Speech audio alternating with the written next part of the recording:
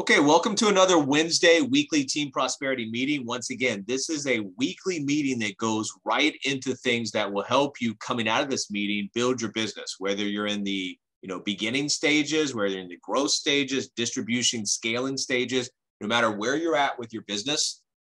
This is things that can help you, like I said, grow and scale your business.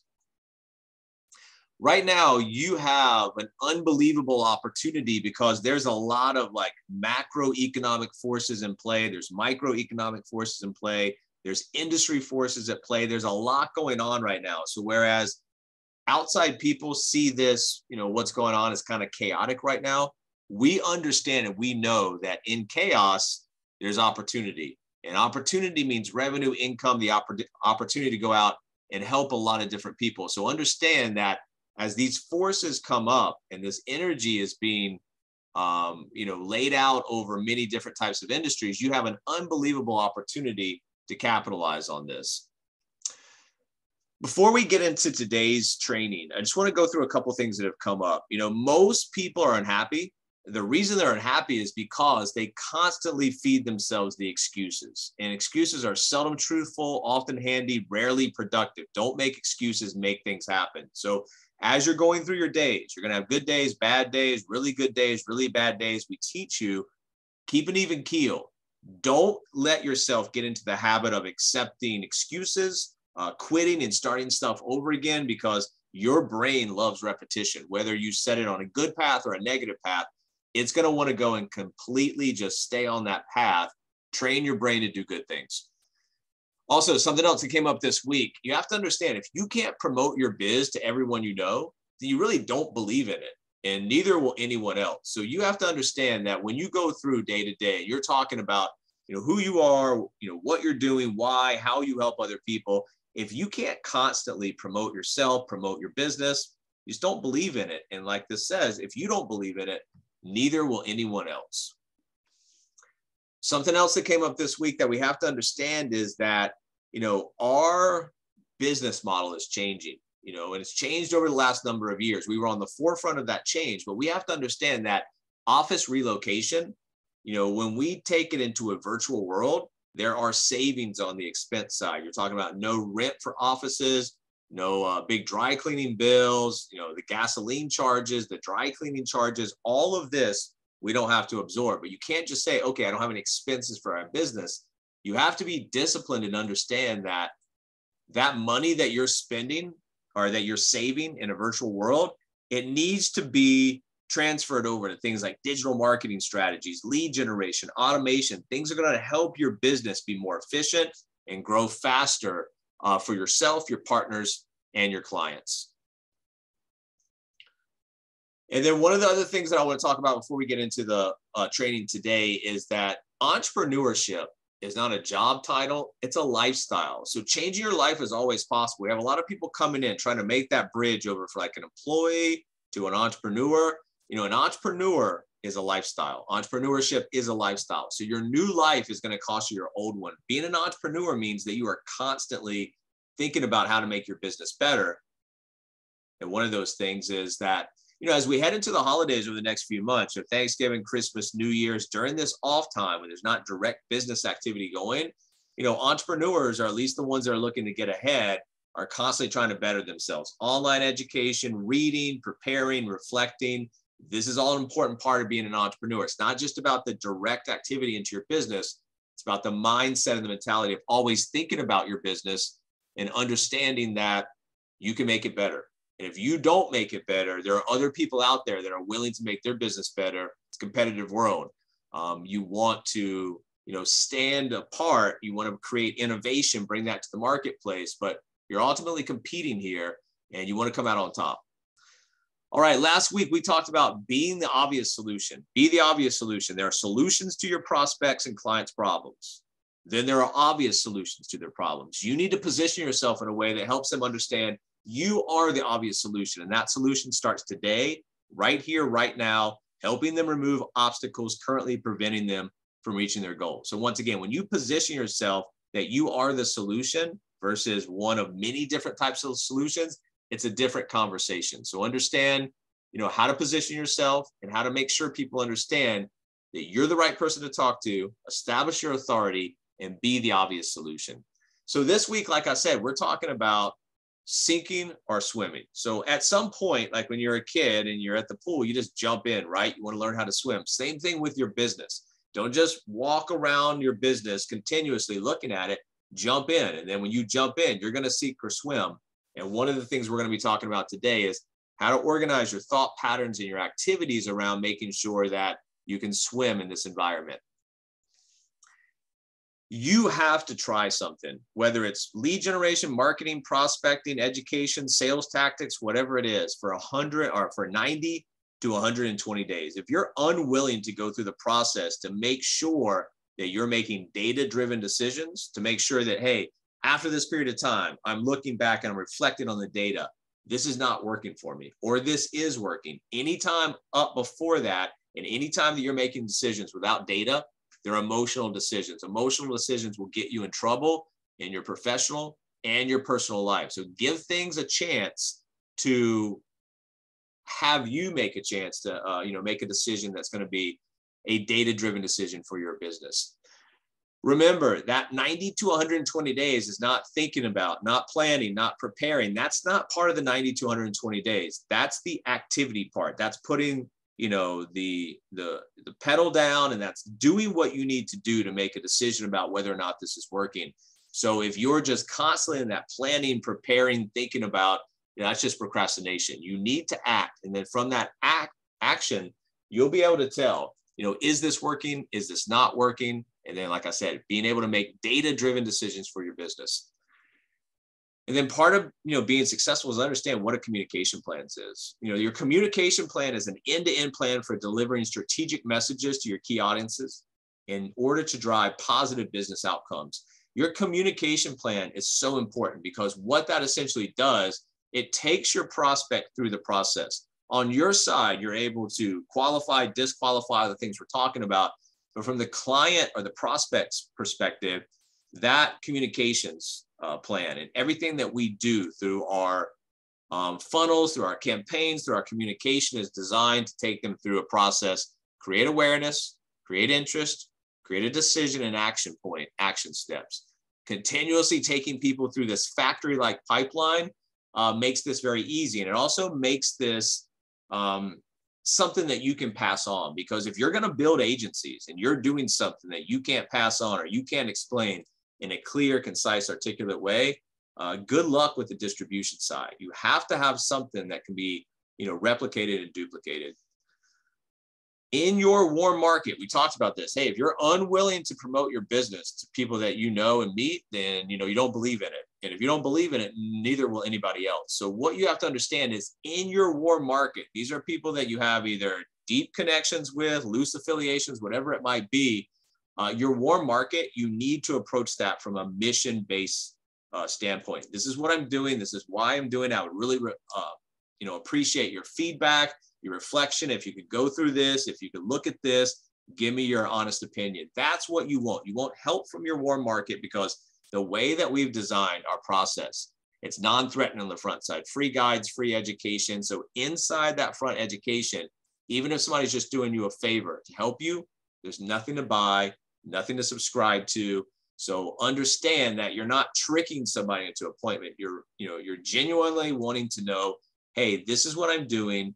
This is where I'm at. This is what I need help with. I would appreciate your feedback. And just from that approach, they're going to get introduced to, like I said, what we do, what you do, how we help other people. And this is not trying to find a needle in a haystack. If you get in front of people with the right type of communication, business is going to flow. And then outside the warm market, you just have those lead magnets. We have a very defined, kind of marketing strategy in place that attracts people from social media, common market, cold market, and all of this attraction is going to develop lead generation. And then our job from that lead generation is just to sort people, make sure that, we disqualify so we're not wasting their time or our time. And the ones that are qualified, we're spending time with them to make sure they understand I'm the right person to talk to. I can help you with that. And we're the right products and services on the back end to help you get it done. Also, you have to understand that you are a brand. Your product or your service is not a brand. The company that you represent is not a brand. You are the brand. So part of your communication strategy and part of the process of making sure you're successful is constantly working on your brand. You know, have a focus, be genuine, tell a story, be consistent. Be genuine, which is ready and willing to fail, you know, authentic in the marketplace, create positive impacts, follow successful examples, learn from people that are doing it correctly, live your brand, let other people help tell your story, and have fun. So understand the products and the services that we have and the education that we have is all packaged up in a nice deal. But above that, you're the brand. People buy into you before they buy into what you're trying to sell them.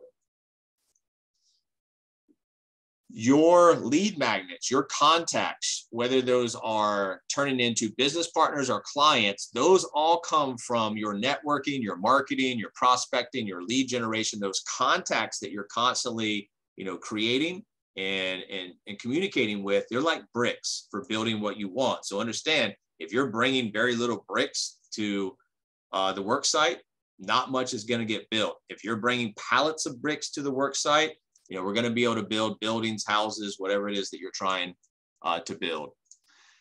As an entrepreneur, one of the things that you have to understand is you can't dwell in problems. You can't dwell in your problems, your clients' problems, your partner's problems. You have to live on the solution side. Yes, when you're dealing with clients, you have to dig in and help them understand that that problem that they're having, you know, don't just gloss over it. Make sure they understand it's a problem now. It's going to be a bigger problem going forward. But you have to live on the solution side of this equation. You need to be solutions based, and you need to do that, like I said, for yourself, your partners, your clients, and the overall marketing strategy that you bring to your business.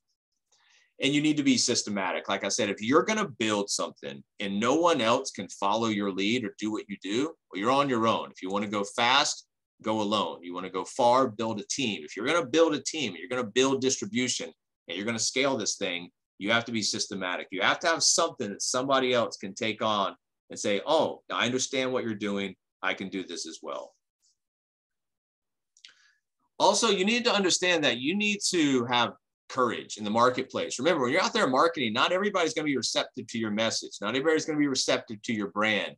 To make big money and to get past all this, you need to have courage. You know, big impacts require courage. And the way that you're going to get your courage, one of the best ways that you're going to get your courage for this type of business is to understand that you're growing on purpose. This isn't about putting, you know, X amount of money in your bank account. You're going to get paid for the work that you do. Yes.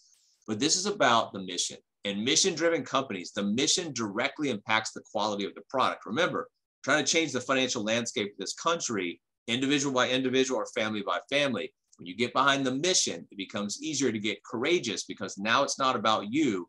It's about what you can do for other people.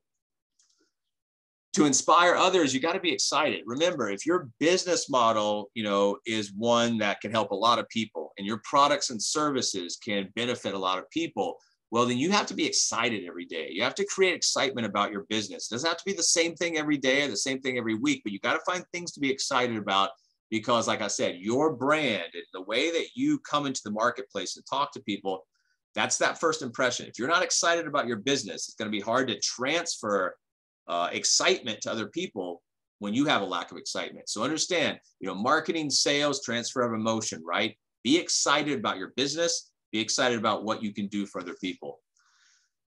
You know, what we teach people is the human condition is one that where you're in control. You make decisions, there's consequences of the decisions. So part of what we do in understanding as a partner and as a client for the people that we talk to, they're in control. So part of what we do for ourselves is outline, hey, what am I looking to get out of this business over X period of time? Same thing with your other partners and clients. We need to know, hey, what do they want? Because once you know what you want or somebody else wants, it's easy to create an outline, like a checklist of things that, hey, I want this, I want this, I want this, I want to avoid that. When you got your outline and your checklist, kind of like your wish list of things you want to get to or avoid, then we can set out the requirements to get that done. And basically what the requirements mean is, hey, it's time for results. This is where you are now. This is where you're trying to get to. This is how you're going to get there. It's time to make a decision. It's time to start, you know, making steps and progress towards the results. Once you understand that, it's easy to just go through that you know, equation basically, and create velocity for your business. Once you understand your business, and once you understand how to create revenue and income, and once you get behind the mission of your business, the only other thing that you need to do is make it as efficient as possible and bring velocity or speed to the build out. Part of that learning curve and part of that velocity and the speed of your build out of your business, whether that's a book or a portfolio of digital agencies, is you have to learn, you have to teach other people. You got to get on the phone. All of these digital tools that we have these days, they're great, but 40 years ago, they didn't have all this. How was business done 40 years ago? It was done on the phone. Your phone is one of the most important assets that you have. If you're using it every day, it becomes easier, it becomes a habit. If you're not using it every day, it feels very heavy to pick up that, what seemingly should be a very light cell phone. So understand, create good habits for yourself, but a lot of the learning curve, a lot of the talking points, a lot of the rebuttals for the objections is all going to come from just having enough conversations. Once you get those repetitions in, it's very easy to talk about this business with any partner, potential client, any prospect, because you know what you're talking about and you've had enough of those reps where you feel comfortable. And then it's all about just mastering the art of execution. So wherever your business is, if you're a marketer, you master the art of execution in that role. If you're an educator, master that. If you're into managing and building agencies, you have to master that. So understand, you don't have to master the art of execution for every part or department or role of your business, but you start with what you're concentrating on right now. What is your role and how do you master that role? So as you move forward, you can teach other people and you can grow into your business. When you get to the point, if you're going to be an educator, if you're going to do the sales, then it doesn't matter on the front line, like what everything's streamed down to. You have to nail your presentation. This is the most important part of what we do. If you're working with a marketer and they've done their job to create a lead, you have to come in with your A game. This could be the 1,000th time you've done this presentation. It's the first time that other person has seen it. So no matter how your day is going, how many of these you've done in a day, a week, or a month, this is the first time. You've got to come in, bring excitement, bring your A game, and do what's necessary to create something where that marketer feels confident passing that lead off to you. And then once you do that, it's just mentoring other people. Remember, if you're going to build agencies, you're going to need other people. And other people come from the ability to prospect, market, create lead generation, having something that's replicatable, they can follow. But at the end of the day, when you've mastered these roles, it's just about teaching other people. So you learn it yourself, you master it yourself, and you teach other people. And that's how we build nationwide distribution of these products and services. Working with virtual sales teams is both something that has pros and cons. So you need to understand the advantages and the disadvantages of working with virtual teams and really, take those strengths or those advantages and run with them, but also understand the other side, the weaknesses that are the disadvantages, and kind of make sure you plug those holes. One of those is the fact that we're not in a physical location. We're not seeing everybody every day. So one of the things you need to understand is you got to contact your team. You got to stay in front of them, make sure they know they're not on a desert island by themselves, that even though we're in separate locations around the country, we're all joined by online infrastructure, meetings, the ability to communicate, whatever it is. You don't want a new partner feeling like they're on their own.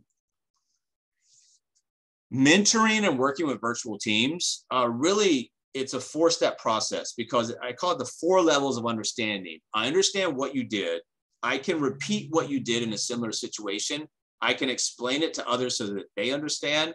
I can apply it to different situations. It's about learning it on your own, teaching other people, and ultimately bringing everybody to the point where they can, in any given situation, read that situation. Remember, once we've got all the, the details down, the facts down, the movement of our marketing and everything down, the only thing you've got to do is understand how to read situations, get the right information from the other party, and then from that information, it uncovers problems and things that we talked about where we can offer solutions and action steps. On the other side, when you read situations, you're able to disqualify somebody 2 minutes into a conversation versus taking them through the whole process, setting them up with an educator and having the educator disqualify them.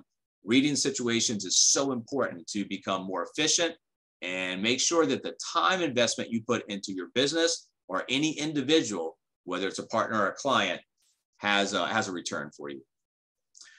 Remember, you got to focus on being productive instead of busy. We can do a lot of things all day long and get no return on that, really. So you've got to understand productive. What do I have in store lined up for income producing activities for this day, this week, this month? And then you have to learn how to value different parts of your business.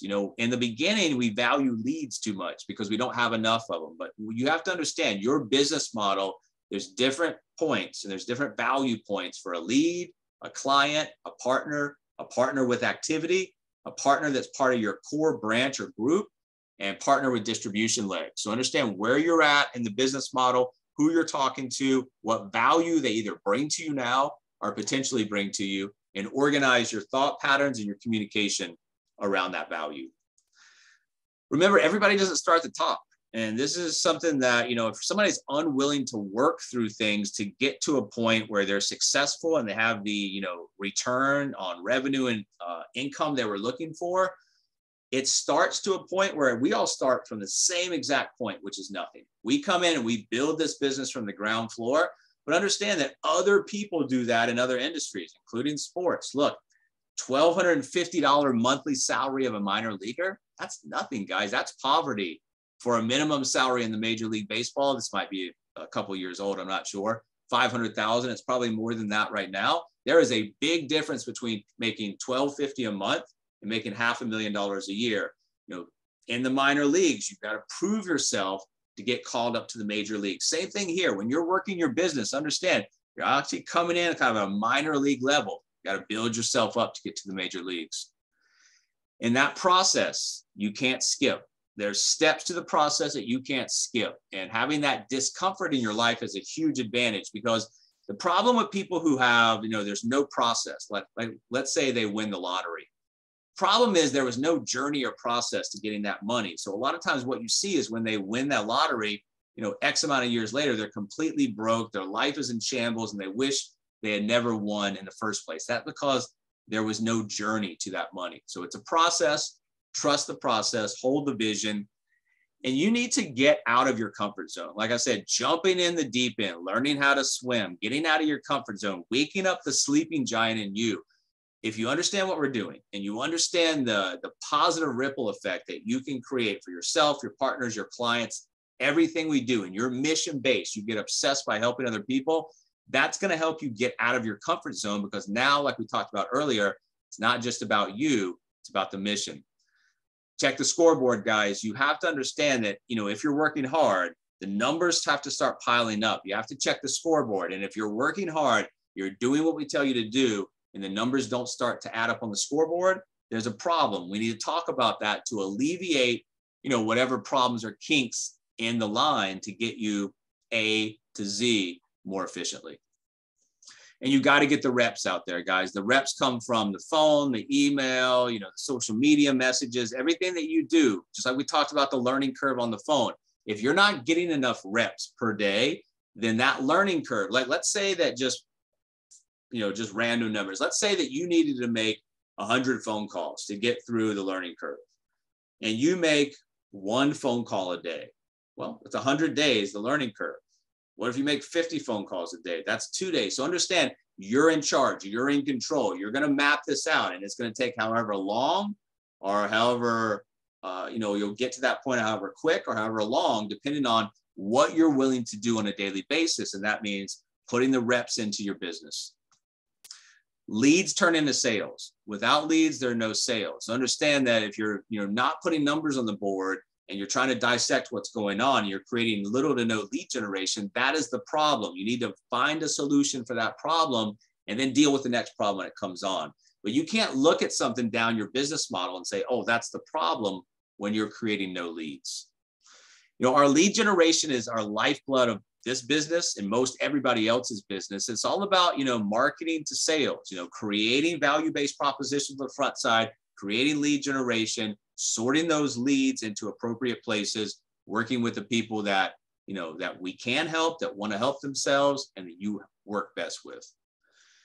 And you need to also understand, guys, as you go forward, there are, when we make data-driven decisions over emotional ones, that's the first step. And then when you start making data-driven decisions, you can make your business much more efficient. You can do little things that have huge back end ripple effects. So look at this. 1% overall close rate. Well, what do you need to do to get 4 closes? Well, you start with 400 marketing messages. And you get the interactions, the first appointments, the discoveries, the proposals. So if you need to close 4 deals and you have a 1% close rate, you need to get 400 leads to get to your goal. Well, also understanding that as you go through that process, that lifts in conversion can equal, greater increases in sales. So look at this. If you have 1,000 visitors, if you have a 10% conversion rate, that's 100 prospects, 10 leads, 1 sale. Well, what about if you can get a 10% lift to a 20% conversion rate? Look at what this does. Same 1,000 visitors. Now you have 200 prospects, 40 leads, and 8 sales. So understand, in this example, that 10% lift in conversion equals an 800% increase in sales. So once you understand your business, you understand your numbers, you can fix things. And small fixes on the front side can have huge ripple effects on the backside. So your intention every single day, like I said, you've got to bring intention, you got to bring action, you got to have targets or objectives, and you got to bring excitement about your business. You're either going to step forward into growth or step backward into safety. We know what the comfort zone looks like. There's no growth there. So intention plus action, there's a lot of magic that can happen there. If you want to know what your business is going to look like in 6, 9, 12, 18 months, then we don't need a crystal ball. We just have to look backwards. What did you do yesterday? What are you going to do today? What did you do last week? Remember, those indicators are going to show what's possible or not possible in the future. So what are you doing right now coming out of this meeting that's going to help build your business to the point that you want to get it to over the next 18, 24 months? Failure happens, guys. And if you're going to go into a business and if you're going to become an entrepreneur, part of being an entrepreneur is just solving problems every day. It's also understanding that failure happens. You expect it, you embrace it, you excel beyond it. And we understand that those failures are learning opportunities to get better at what we do. And those are stepping stones on our way to our ultimate success. Don't panic, guys. Panic management leads to a lot of bad things for your business. Just organize yourself. You'll have less stress with more progress. So don't panic, organize yourself, and understand, just dial into what you need to do, ignore the outside noise. Your results on a daily basis are going to add up to results being built, which is your business over X period of time. This doesn't happen overnight. And if you get too caught up on any one given day, you're going to neglect to see really what's happening. Whether it's a good day or a bad day, you're making progress. And over time, those results are going to come. Your results and your success, comes from a lot of different points from being an entrepreneur. What you have to understand is that once you master, entrepreneurship, once you master building the business, building sales teams, it's not just about you. And, it's not just about our clients. Yes, our clients are important and we are definitely changing their lives. But I'm in a business like this to create a winning environment, create an environment where a big team wins, because we're not just trying to change the lives of our clients. We're also trying to change the lives of our partners. It's a longer term game. So you need to understand, as a strategic leader, you need to shape the future. You need to understand your vision, and you need to be able to articulate your vision to a point where other people buy into your vision. Not about just what's happening next week, next month, next year, but what's happening at the end of this decade. What is your vision for yourself, your business? Where are you trying to take it? And get those people to buy into your vision. That's an important part about prospecting for partners. So like I said, guys, we'll continue each and every week to dive into stuff that will help you grow your business, whether you are talking about the beginning stages of gaining traction, the middle stages of gaining some velocity and growth, or their outer stages, which is distribution and scalability.